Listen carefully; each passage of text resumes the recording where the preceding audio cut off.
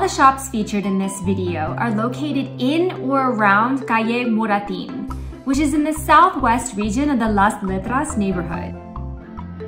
So cute. La Murasaña is a consignment shop that specializes in vintage clothing, remnant of the actors of the 1960s, including shoes, artistic objects, and a bit of old school restored furniture. Everything I'm modeling, I bought, and the prices were very inexpensive and the quality was very good. They also had all sizes, from very small to very large. I don't have much to say about not clothing Madrid. Items were nice but expensive and not that unique, so we didn't buy anything. I didn't find anything I liked except overpriced sunglasses. Andrea found quite a few items she liked though, so to each their own, I guess?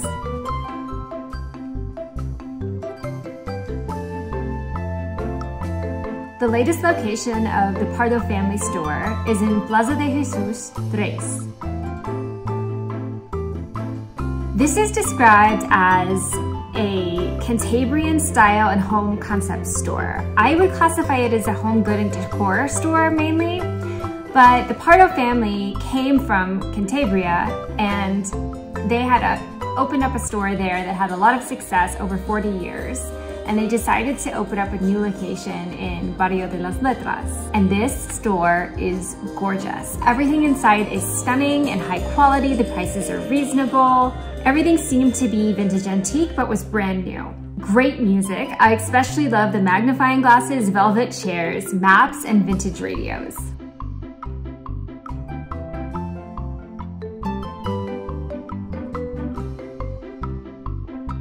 Ginger and Velvet is located on Calle de León 22, with another location on Calle de la Alameda. This shop is really special and one of my favorite shops in the neighborhood.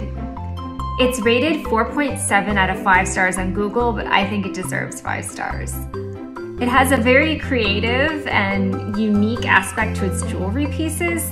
They're handmade in the workshop in the back of the store and appear expensive, but are actually very affordable, with prices ranging between 18 to 100 euros. The jewelry looks like art.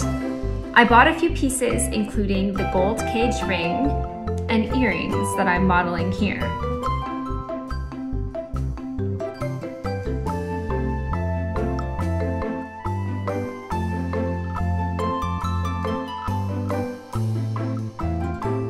Come for the jewelry, stay for the craftsmanship. Here is a video from their website demonstrating how they make the jewelry.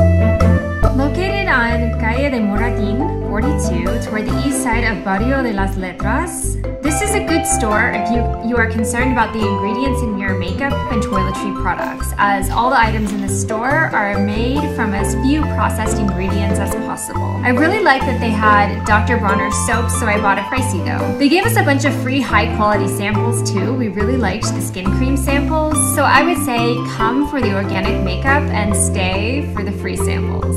In conclusion, here are all the items that I have purchased in boutique shops in the Las Letras neighborhood so far.